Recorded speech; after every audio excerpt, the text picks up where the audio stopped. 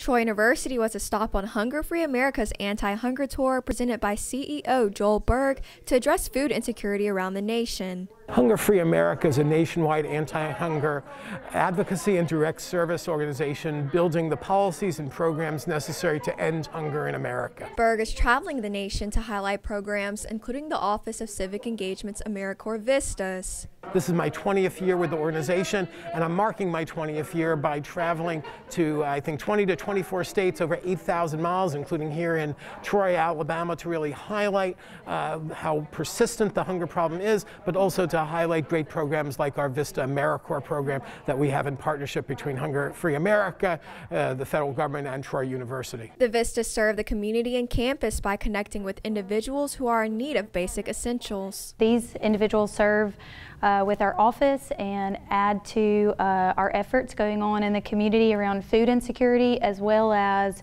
the efforts that we are making on campus towards addressing student basic needs. Kiana DeJarnette, an annual Vista and graduate student at Troy, helped create a new student-led initiative to get students more involved. SAFBIN is an organization, student-led organization called Student Advocates for Basic Needs. And basically all we're trying to do is connect students to resources on campus and off campus that they may need during their time as a student here. And that can be personal hygiene items, food, mental health, things like that, health and wellness. So we try to connect them with those resources that could make their college experience smoother.